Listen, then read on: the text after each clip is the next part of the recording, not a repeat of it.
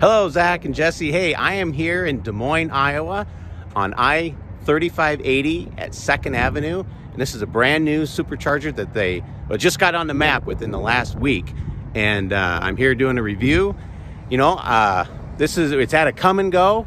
It's literally a quarter mile off the interstate. There's a really nice restaurant across the street called Smokey D's Barbecue. You can kind of see it in the background there.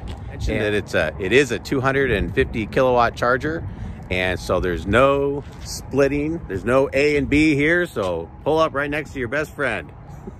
Also thought I should mention that the come and go here has got 24/7 restrooms, which really helps out. This is looks like it's a 1, 2, 3, 4, 5, 6, 7, 8 staller, and my wife's in the car. She said it's too cold to get out here.